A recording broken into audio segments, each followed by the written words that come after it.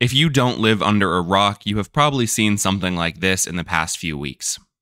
The boys has gone woke. Only libtards could enjoy that show now because it's gone woke. So, obvious spoiler warning for The Boys. If you have not seen it, I'm going to be looking at things from every season in this video, so go watch it. It's a great show. Now, if you actually have been watching The Boys and, like, paying attention to it at all, you would know that this makes no sense. The Boys has always been a left-leaning show that discusses political things.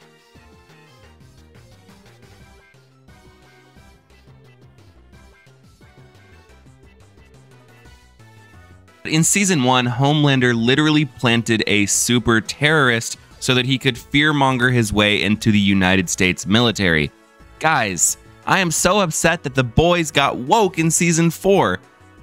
I hate it when shows decide to get political, because commenting on the war on terror is in no way political, as we all know. They've been making fun of LGBTQAI+. In the show in Season 2, they've been making fun of Queen Maeve's Pride lasagna.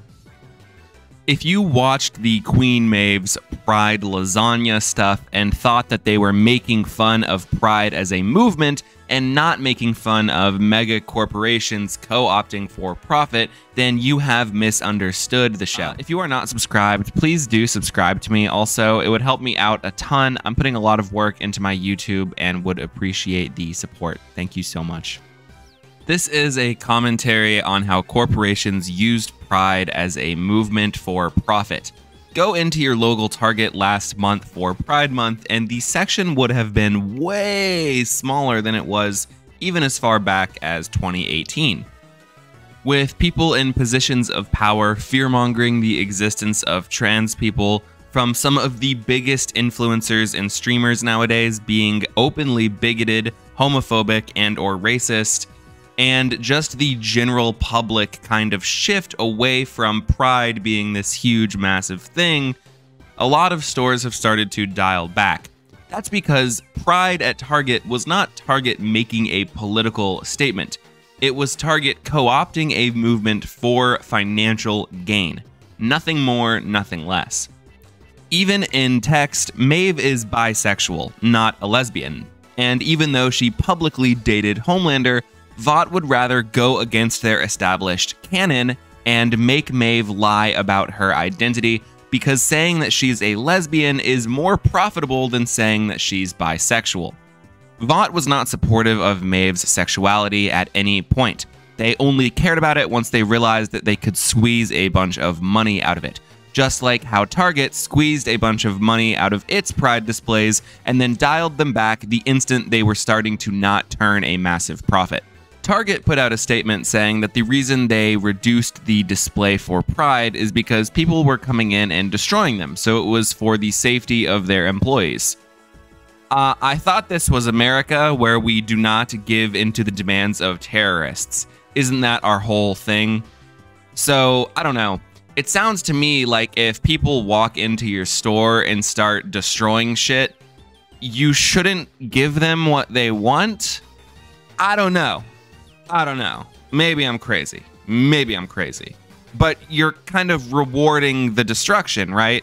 I don't know. That's not the point of the video. I don't know. Target, you do you. Vought is an evil corporation. That was the target of the joke, not Pride.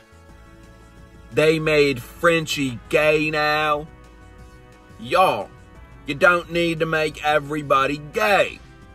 Frenchie was already confirmed to have been in a throuple as far back as Season 2 with a woman and another man. And I feel like the only way that you could misinterpret that is if, like, you thought that they were both fucking each other and, like, knew about it. Like, Frenchie was having sex with the woman and the man. Like, they could not have spelled it out any further unless they actually showed him, like, banging the dude.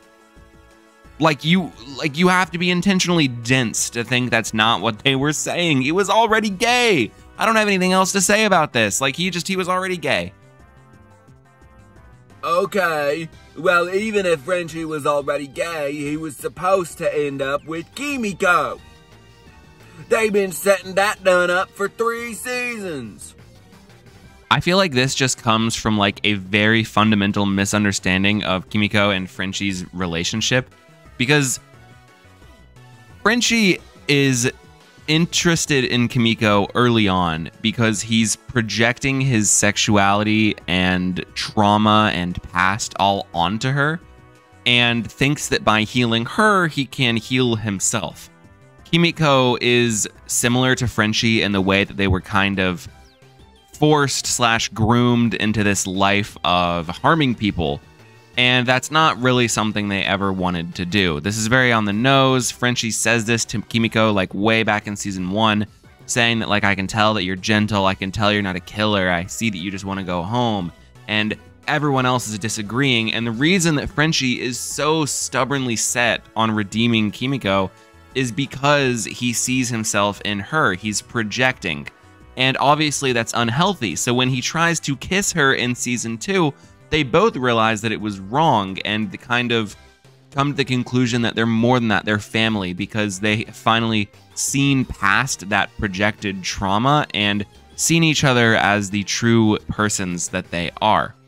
Now, the reason that I don't think Colin is working is not because it's Frenchie being gay. I think it's just because we're kind of retreading that ground. Like, we saw him do this with Kimiko, and like, yeah, he wasn't having sex with Kimiko, but it's essentially the same character arc, relationship arc, whatever, that he had with Kimiko, but he's doing it with Colin, which is why I have not been that interested in it, because it's like, we saw you overcome this, dude. Like, let's, you know, they're kind of like Flanderizing Frenchie by like having him just repeat this trauma. That being said, I don't think it's impossible that with, you know, half of the season left and another season, they could like write it to where they end up together. So I don't think that's like entirely impossible. But I just think it's interesting that like you could watch what we've seen so far and be like, oh yeah, they're meant to be together. They're in love with each other, because like that's really obviously like not what they were saying. And if you disagree with this take, if you think that I'm misunderstanding the character, they literally say this. Like, they say this. It's not even like subtext. Like, Frenchie goes to Sherry and she's like, you're projecting onto Kimiko. Like, it's in text, bro. It's like not a secret. You thought a kiss would make her feel better, or you feel better? She was in pain. I wanted to help.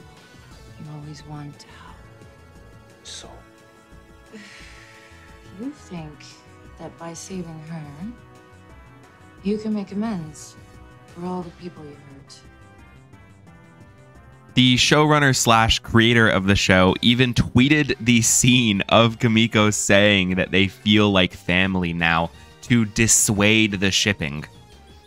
I really don't like it when people try to invalidate certain criticisms of art or certain views on art. I think that art is in the eyes of everyone who views it, and everyone is entitled to kind of process what they're seeing as they want based on their experiences. You know, same with the thing of like why we don't like AI, you know? It's not a human experience being translated. The thing with The Boys is that it is so on the nose and so in text that you have to just not be paying attention or being intentionally dense to not understand that this is a left-leaning show. And I don't know, it's just interesting to me, and especially with the backlash against Starlight actress Erin Moriarty's plastic surgery and Eric Kripke again having to come out and defend her from the hate, saying that, you know, don't watch my show if you're going to make fun of the actress playing Starlight. And it's like hard to be on The Boys' social media right now because there are so many like funny memes, like the one that's like, Butcher, oi, oi, oi. Homelander stole me bloody son. And then it's like MM's shirt and it's like a ridiculous t-shirt, you know? But then it'll be like the same meme format, but it'll be like Starlight's face and just like a picture of a snowman. Also, side note, the actress who plays the female version of Jordan Lee in Gen V follows this account that posted this meme about Starlight, which is pretty funny. I don't think, she saw this meme or that's why she's following it, but I just noticed that and I was like, huh, that's interesting. But yeah, this show is not a show for Republicans. It's never made fun of both sides. It's not centrist. Even then, like the showrunner Eric Kripke again came out and said that like if you look up to Homelander, like you're just looking at it wrong, and strongly implied that he based Homelander somewhat off of a former United States president.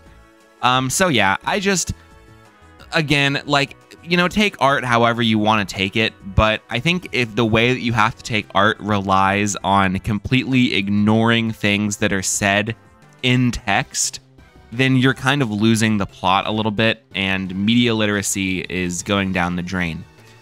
There's this very old tweet that I remember that said, like, English teachers be like, the curtains are blue because they represented depression or something. And then it's like, no, the curtains were just blue. And I think that's what is happening to media literacy in general. Like, that tweet did damage, bro. Because, like, no, maybe the author did intend to communicate something by specifying what color the curtains were, Writing a book, everything that you write matters. And if you choose to communicate a color, then there might be a reason, Like, if the color of the curtains didn't matter, they might have just said, like, the curtains, not the blue curtains, And especially with filmmaking, TV and movies, visual language is even stronger, and everything that you put into the text or the background or the dialogue, it all matters, right? And I think if you're just choosing to ignore certain parts of the script or certain parts of the visual communication of something, then your criticism of media is just not as informed as it should be to properly be criticizing media. It's one thing to be like, oh, The Boys was boring me, so I didn't watch it. But when you're like, oh, they shouldn't have done this, but it's like, they already did that, dude, in the seasons that you're claiming to like. Then you're just not paying attention to the show, and your criticism isn't really criticism. It's just complaining and ignoring the text of what you're consuming. And I don't think that's good for anyone. You do not have to watch The Boys. You just don't. Log off of Amazon Prime, go take a walk, watch Rick and Morty on Hulu, do something else. It'll all work out. It'll all be okay.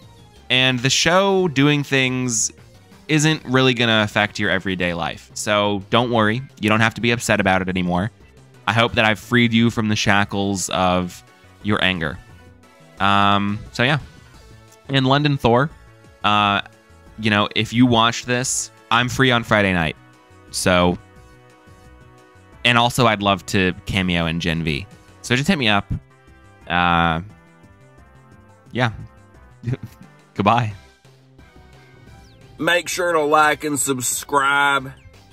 You can see how messy my car is in the reflection of my sunglasses, so I'm gonna take those off. Hey, like and subscribe. This has been a Hippo Overwatch production.